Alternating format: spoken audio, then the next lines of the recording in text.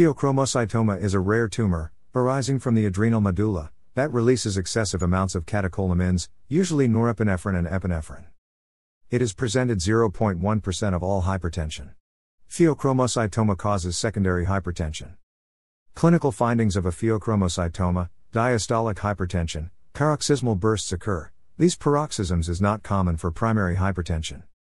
Headache in 80% of cases, heart palpitations, tachycardia, increased heart rate in 70% of cases, sweats, hyperhidrosis, is present in 70% of cases, correlates with the paroxysms of hypertension.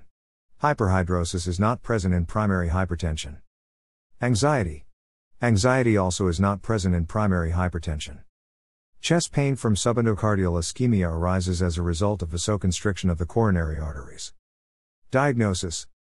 Increase in plasma-free metanephrines is the best test to screen and to confirm the presence of a pheochromocytoma.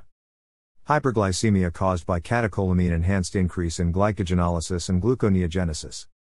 Positron emission tomography scans can be used for imaging. Unmanaged pheochromocytoma is dangerous and can lead to serious complications, including death. Most serious complications are hypertensive crisis, myocardial ischemia and infarction, cardiomyopathy, cerebrovascular accident, stroke. Treatment: surgical resection is the only curative option for pheochromocytoma. If the patient's blood pressure is moderately elevated, a selective, short-acting alpha-1 adrenoceptor antagonist can be used, doxazosin, prazosin, terazosin.